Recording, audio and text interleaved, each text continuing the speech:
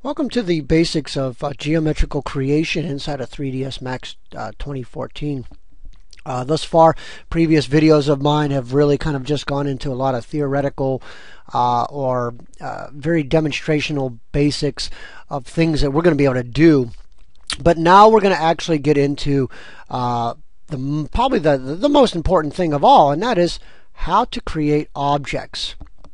In sculpting, you begin with a big chunk of clay or some kind of media that you're going to manipulate, and in most cases you can add media to that if you need it. But in that type of art, you're really stripping away and then exposing your final product. Where in Max, we're kind of building everything from nothing, and we have all these tools that we're going to use. But one of the advantages of 3D art is the ability to just remove things and add them as we please with little or no precautions there due to material constraints or whatnot. So enough of me kind of lecturing you on that. Let's get right in, down and dirty. And I'm going to introduce you to the area over here where it says Create, and we have our first tab, which is called Geometry. And geometry is going to refer to objects when they are created that automatically have more than one dimension. Or more than for that instance, it's going to be 3 dimensions. Don't be confused, because we're going to talk about shapes in a moment.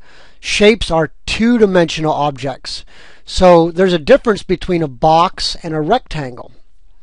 We'll start off with the basic box, and you're going to notice that the default here is called standard primitives. These are very generic objects that you can start as building blocks.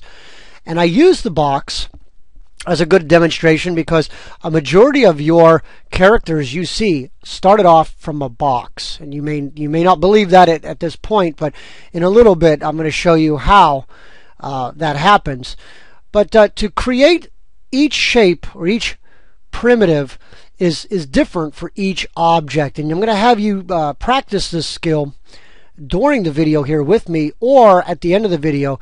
I want you to go in and create one of each of these objects and see how they form.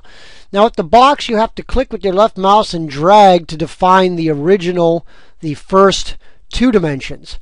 Once you release with the mouse, then you'll drag again to determine that third. Now I'm not dragging, I'm just moving the mouse.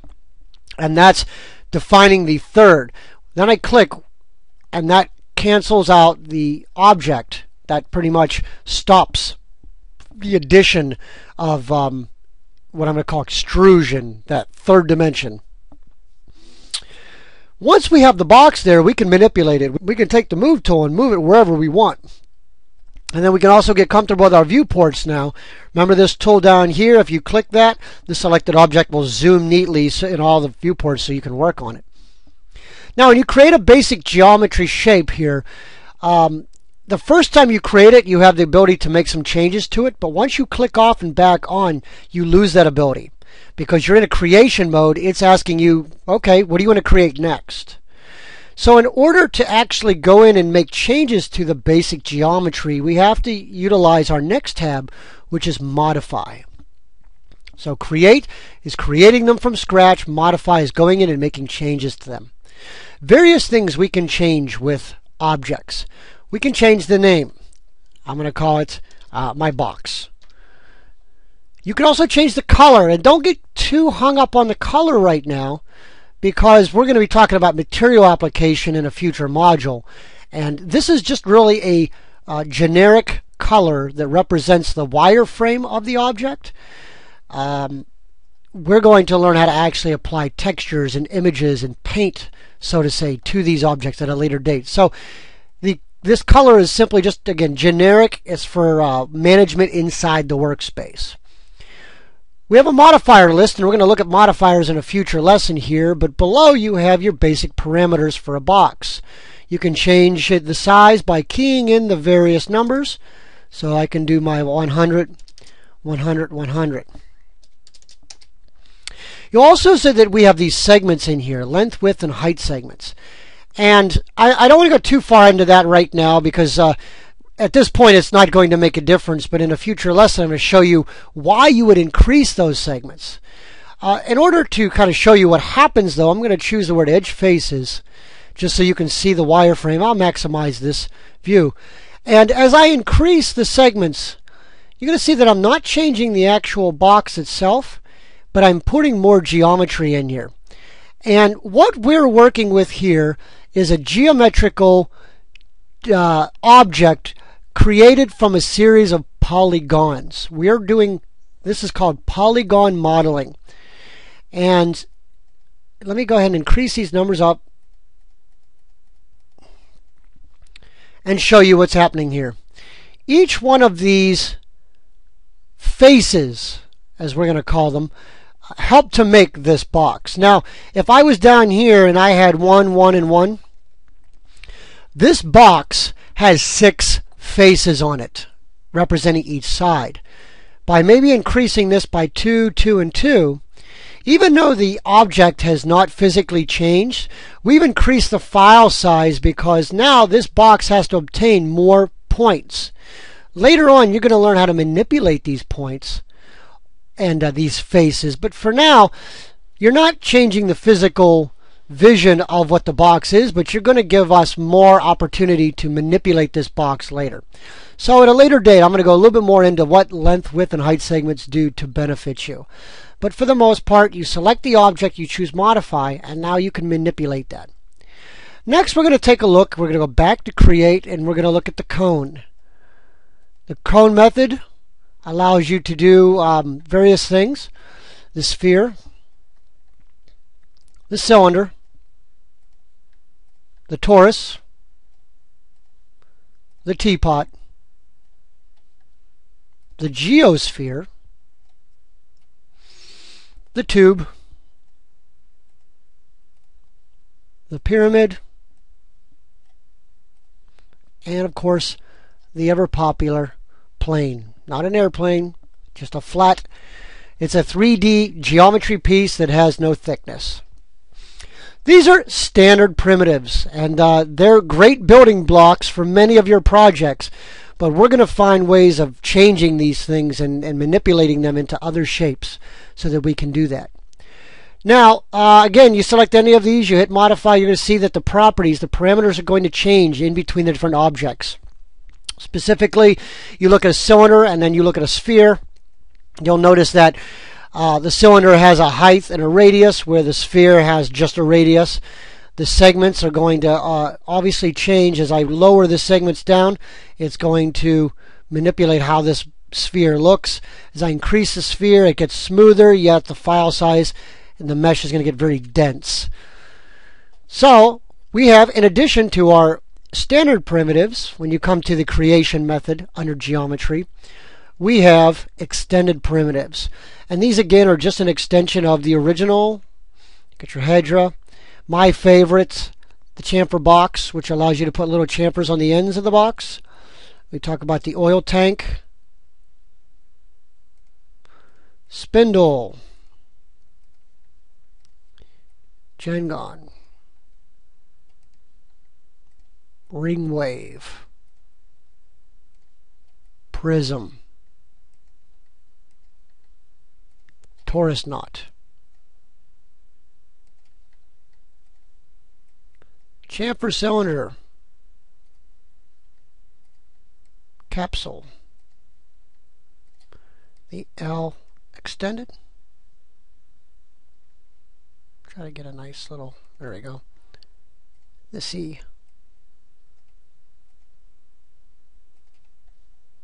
and the hose. So, as you can see, from both the standard and extended primitives, we have a series of different objects here that we can use as starting points, as foundations. You may look at the torus knot and say, when would I use this? Well, you know, you may not. But your fundamentals, like the spheres, the chamfer box here is a big one. The chamfer cylinder is very useful, capsules and whatnot, help you get started in the right direction. And again, you can go into modify, change their names, their colors, their basic parameters, and look at how some of these work. For instance, a lot of the cylindrical objects allow you to increase the size for smoothness, but you could also take it down and make like a four-sided box there that doesn't look like anything else. We also can change the height right here instead of going in and using the scale tool, and that's physically changing its units. We can click the different options just to see what happens. We can turn on the slice and actually slice part of this, almost like a piece of pie or a slice of pizza there. So using the slice on and off or slice to method allows you to kind of make something that looks like there's a chunk out of there. And again, a lot of the revolving objects will allow you to do that.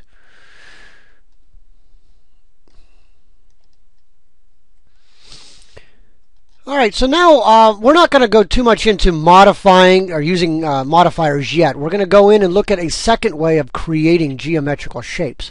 I'm going to go just simply do a reset. I don't want to save this.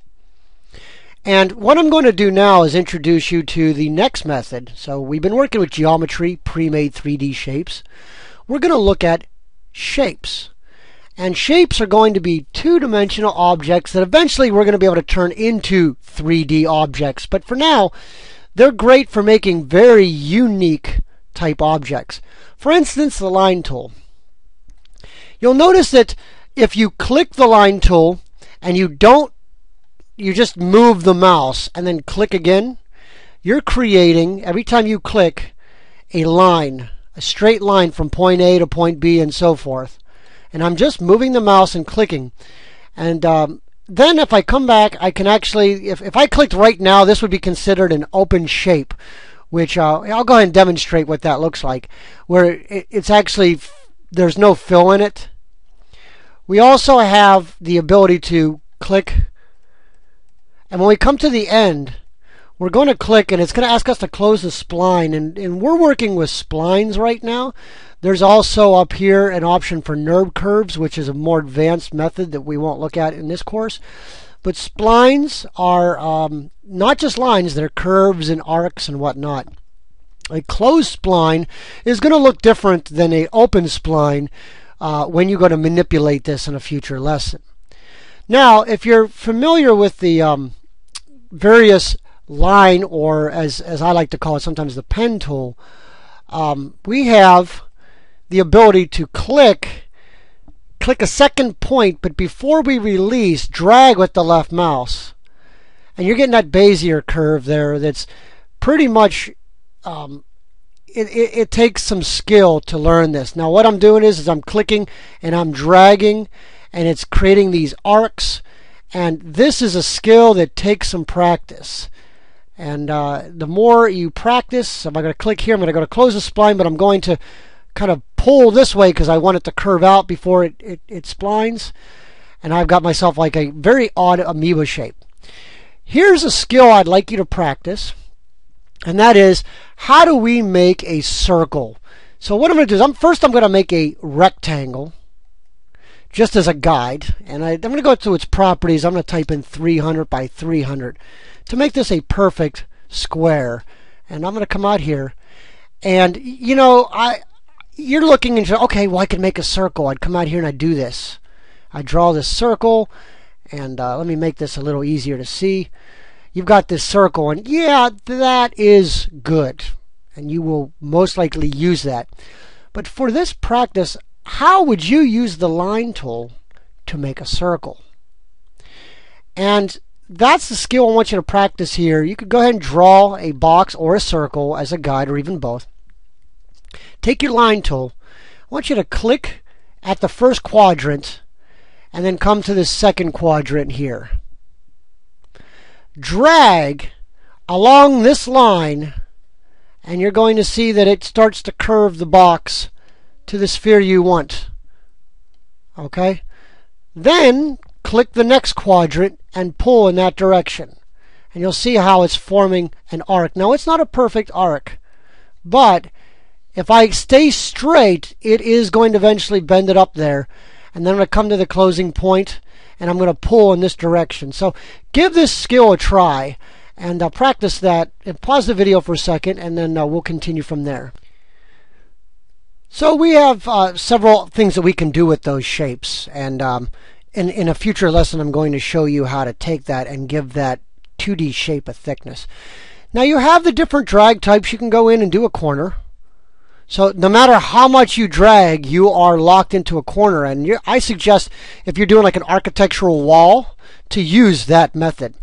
We have our smooth, which you're going to drag, and you're going to notice that as you're dragging, it's almost trying to curve for you. And I kind of like this one, especially because there's no, it really helps you try to keep it nice and smooth. Now there are ways of clicking and dragging sharp edges. So there's really two methods here. You got your solid straight edges, and then you got your nice curves that you want that organic look. All right. We also have your initial type and whatnot. Interpolation. When you drag, let's say for instance a circle here, and we look at the circle.